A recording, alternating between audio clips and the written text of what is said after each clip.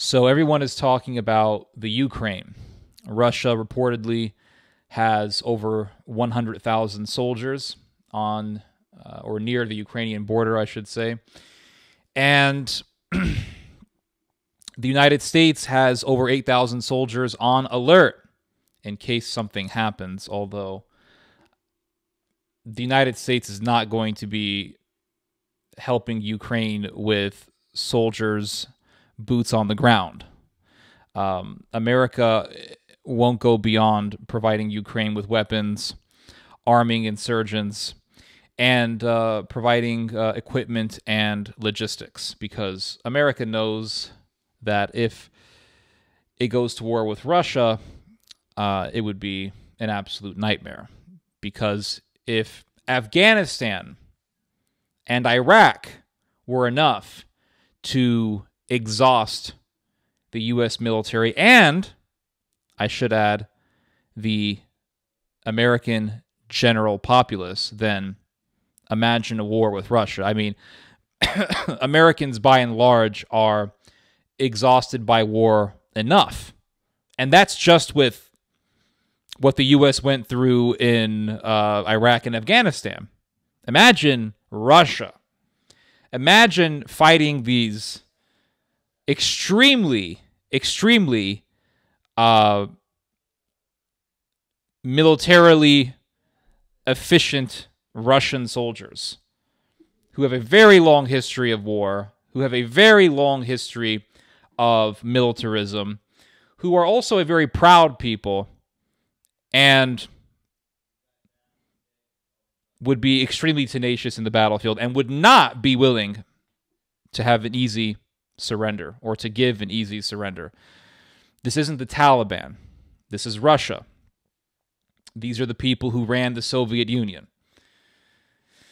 These are the people who just decades ago had an empire.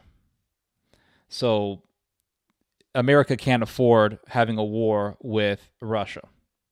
America will back proxies against the Russians, just as it did in Syria or just as it did in Vietnam.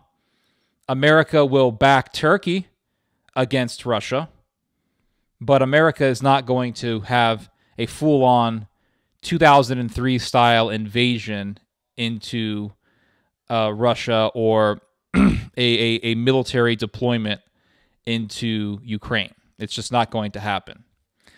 But nonetheless, America is giving all of the rhetoric that is expected of her. And the United States has been talking about the Europeans. What are the EU states going to do about Russia? Denmark is supposedly going to send, or maybe they already sent these, I don't know, but Denmark is sending fighter jets into Lithuania to stand by in case of a Russian invasion into Ukraine. But people are asking about Germany. You know, what are the Germans doing?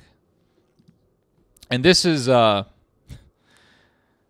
it really leads to an interesting discourse on the subject of American-German relations. Because the Americans are wondering, why aren't the Germans doing anything about this?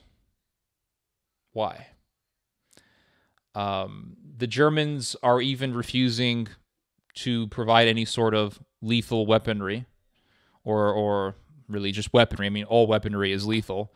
The Germans are refusing to send any sort of weaponry into Ukraine to help the Ukrainians. And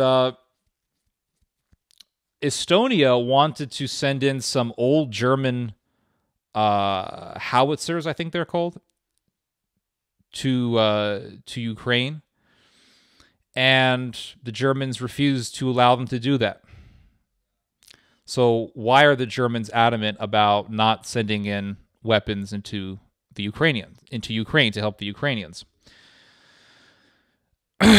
Some people say that it's because the Germans have a history of killing Russians.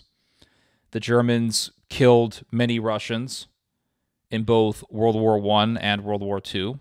So if Germany sends weapons to Ukraine to help the Ukrainians, and those weapons are used to kill Russian soldiers, it could trigger back memories from the Second World War. And then the Russians would say, look, German weapons are killing us just as they did in Stalingrad. Now, I, for one, believe that this narrative is bullshit. I don't believe it. I think it's just garbage. Some European intellectuals are making this sort of claim. They're making this sort of argument saying, well, you know, the Germans are very sensitive about World War II, and they don't want to bring back any sort of bad memories that the Russians may have from the Second World War because, you know, Grandma Babushka could have a heart attack from PTSD. I mean, it's bullshit, okay? How do I know that this is bullcrap? Because the Germans did not hesitate to arm and train the KLA in Kosovo in the 1990s. They did not mind German weapons being used to kill Serbs in Kosovo during the most recent set of Balkan wars in the 1990s. They didn't care. The Germans trained the KLA, men whose grandparents were members of the SS who murdered Serbs and Jews and Gypsies and anyone they didn't like. The Germans did not give a damn. Oh, Ted, it's West Germany. Oh, sorry, I forgot to mention that technicality. The West Germans, the Germans, didn't give a damn when they did that. The Germans didn't mind trying to push the Americans to bomb Kosovo. Germans didn't care. I mean, was it not the Nazis who trained Albanians to be a part of the SS so they could go and murder Serbs and Jews and people they didn't like?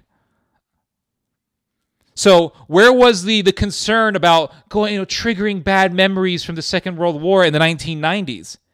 And that was the 90s. That was in a decade much closer to the time of the Second World War.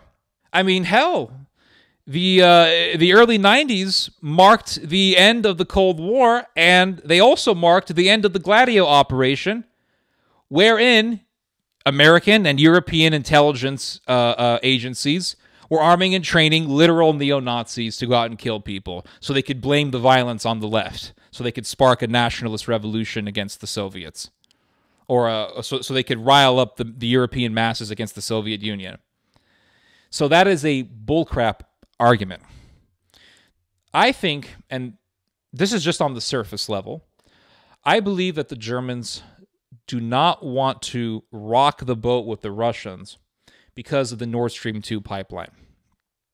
I think that's an obvious dead giveaway.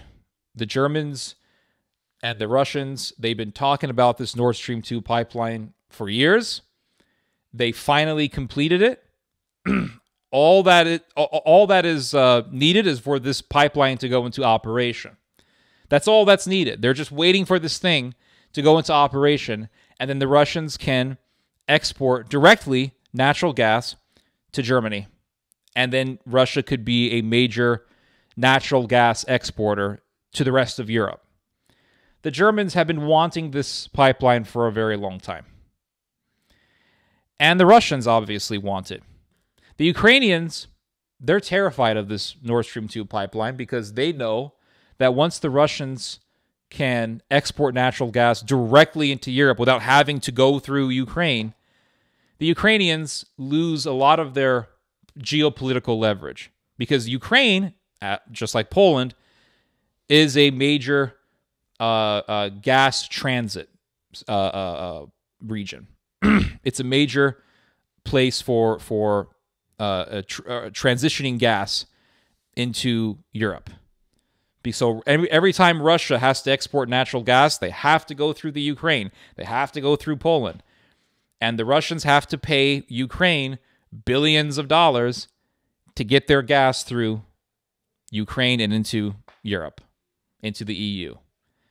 And so with that type of position, the Ukrainians they sort of have a place to argue for their demands, argue for concessions. Hey, you need us to get your gas into Europe, so don't mess with us.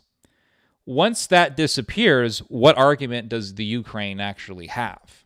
It loses a lot of its leverage. It loses a lot of its clout. And so that's why the Ukrainians are terrified.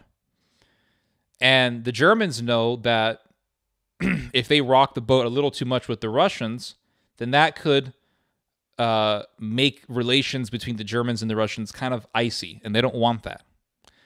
So I think that that's at least one of the reasons, right? Why. There could be other reasons why that we really don't know about, because there's a lot of things that go behind the curtains in politics that we really don't know about. And those things eventually appear above the surface, and then we can read about it, kind of like Gladio or Operation Paperclip. But I think for now, we can point to that and say that's at least one of the reasons why. It's the Nord Stream 2 pipeline. I think that's obvious. Now, as in all types of alliances or diplomatic relations, things can dramatically and violently shift overnight. The Germans and the Russians, they can be allies, or they can have diplomacy in 1 year, and then in the next year, things could explode.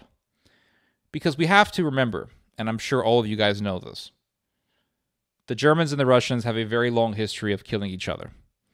But they did make an alliance in the Second World War to rape Poland. And Russia, the Soviet Union, and the Third Reich, Germany, together, they gang raped Poland. I mean, I hate to use such violent language, but that's what it was. Kind of like when we say, the rape of Nanking. Japan invaded Nanking and raped the city. That's what the Soviets and the Germans did. And it was horrific. They murdered, together, millions of people. But then they became enemies. Because at the end of the day, the Germans and the Russians are two dogs fighting for the same bone. And I'm not saying that as a pejorative. I'm not saying, oh, yeah, Germans are dogs, Russians are dogs. But I'm using that as simply an allegory.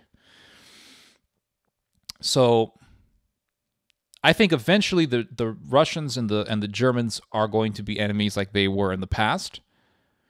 But another thing that I want to mention is how this is it's shifting the relation between America and Europe into an icy one. It's frosting up American-German relations, because the Americans are saying, well, can we really rely on Germany? Because the Estonians are interested.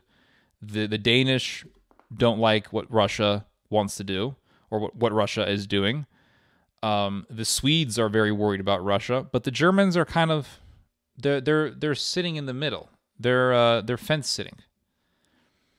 And now the Americans are saying, well, can we really rely on Germany? And the Germans have been saying the same thing within recent years about America. Can we trust the Americans to protect us? So now, trust between the two countries is declining on both sides.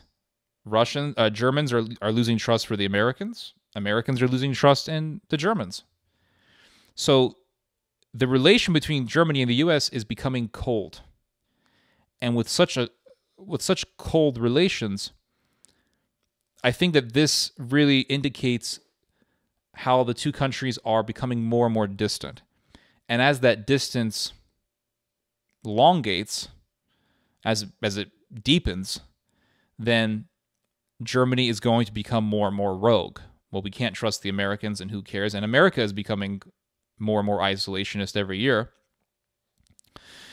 And then also, we have to remember that that during the Second World War, when the Soviets and the Germans were involved in the Ukraine, the Germans, they trained insurgents. They trained paramilitaries. And those paramilitaries murdered and raped tens of thousands of people.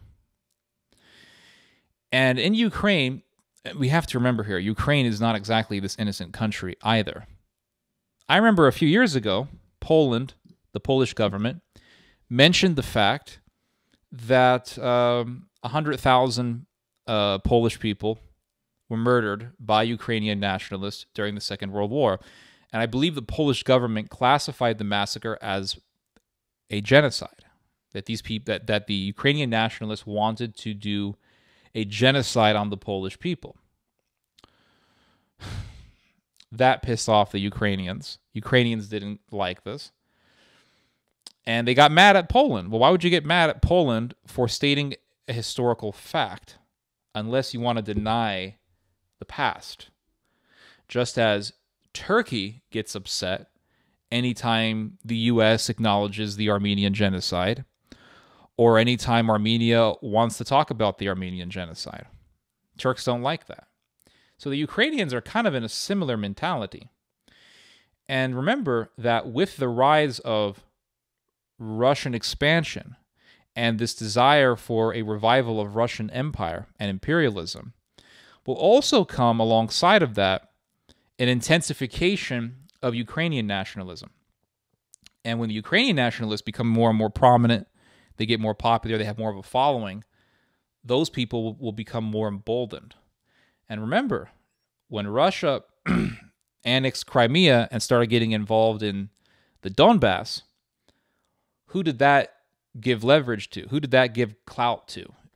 It emboldened the Ukrainian nationalists, right sector, Azov division, the Banderists, the people who follow Stefan Bandera. And those people committed atrocities during the 2014 unrest and in the eventual conflict itself. And during the Second World War, those very types of people, Ukrainian nationalists, they butchered around 100,000 or so Polish people. So, and I also have to include that one thing that certain media outlets are talking about right now is the rise of Ukrainian insurgencies, and how, if Russia decides to invade the Ukraine more and do further incursions into Ukraine, how the Ukrainian government is ready to back insurgents, how the United States government wants to back Ukrainian insurgents. And they probably already have been backing up Ukrainian insurgents as preparation for this very thing. And so with the rise of Ukrainian insurgents, then you will have atrocities committed by these people, because these insurgents are not all, waving the Ukrainian flag and saying, oh, we love America and we love freedom. These are people, many of whom, who love Bandera, Stefan Bandera, the butcher of Polish people during the Second World War. A lot of these people are neo-Nazis. A lot of these people are pagans. They are racist. They are blood and soil ultra-nationalists. These people are not to be trusted, and these people are not to be seen as peaceful freedom fighters. These are terrorists. These are butchers, and they will not hesitate to kill people. In fact, Ukrainian nationalists believe that there is an area of Poland that rightfully belongs to the Ukraine. And if unrest breaks out in Ukraine, Poland will also be on red alert, ready for any sort of ready for the conflict to boil over into Poland, because Ukrainian nationalists believe that there's territory on the Polish-Ukrainian border that belongs to the Ukraine, and they wouldn't mind going into Poland and killing a bunch of people there. So, yeah. And just as in Second World War, when you had the Nazis, the German Nazis supporting the Ukrainians to kill the Poles, I wouldn't doubt that Germany will do the same thing in the future, backing Ukrainian insurgents to kill Polish people and Russians. So the way I look at it is that we just see history repeating itself. I mean, I know that sounds really cliche and trite, but that's just the bottom line. Anyway, guys, that's my assessment of this situation. You guys just heard some theology. God bless.